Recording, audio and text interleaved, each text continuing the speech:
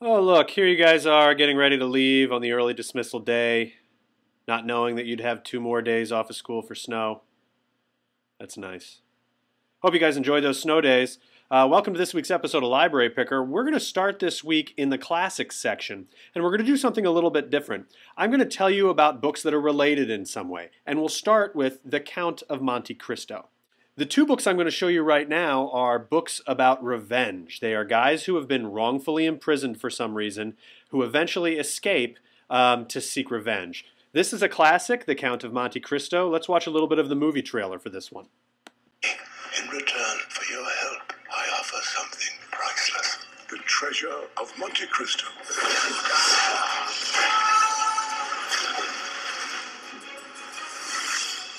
Follow the clues. You are wealthier than any man I have ever heard of. What do you want to buy? Revenge. This fall, I will change my identity. I shall become a count. Ladies and gentlemen, the Count of Monte Cristo. This is actually one of my favorite books, but this is a long book. Check it out. And the language is pretty thick. But if you're up for something like that, give it a try. There's another book, though, that's more aimed at like the young adult segment, but it's the same kind of thing. It's in our action and suspense area, and you guys have probably heard of Artemis Fowl. It's by the same author. This one is called AIRMAN. I've got a little bit of the book trailer for this one, too. It's pretty cool.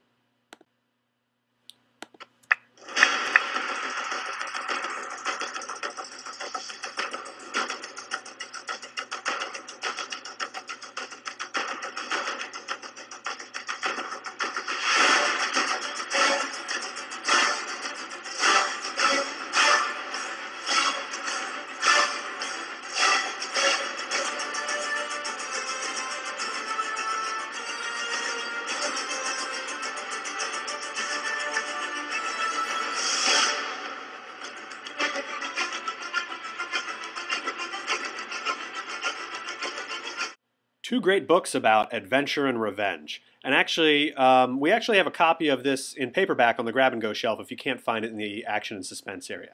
Let's head back over to the classics. I've got 2 more books I want you to take a look at. And these books have to do with exploring mysterious places. The Secret Garden was written in 1912. It's considered a classic. It's about a little girl who moves to a country manor, and she's exploring this walled-off garden and all the interesting, mysterious stuff in this garden. There's something similar if we head over to our historical fiction section, and it's on one of the bottom shelves.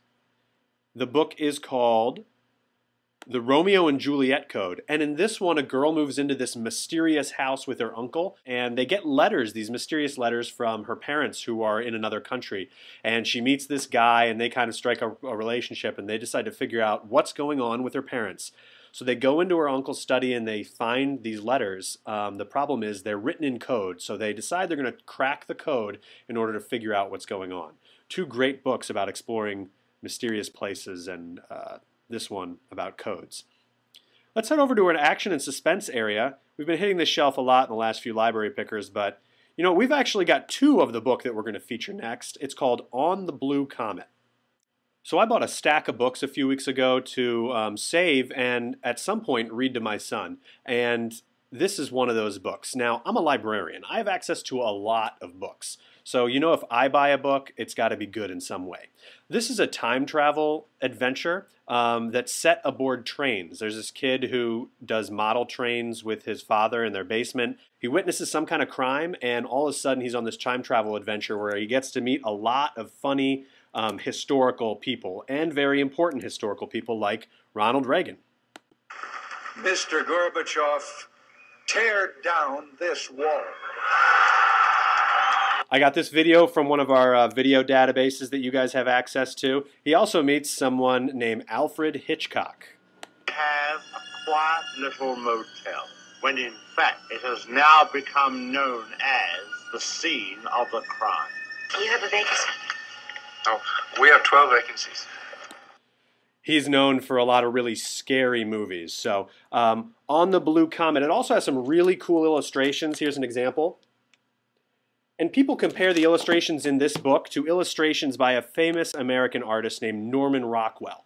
Now, if you're interested in learning more about Norman Rockwell, we have a book in the reading room that you might be interested in. He's got some really great pictures of America in the 20th century.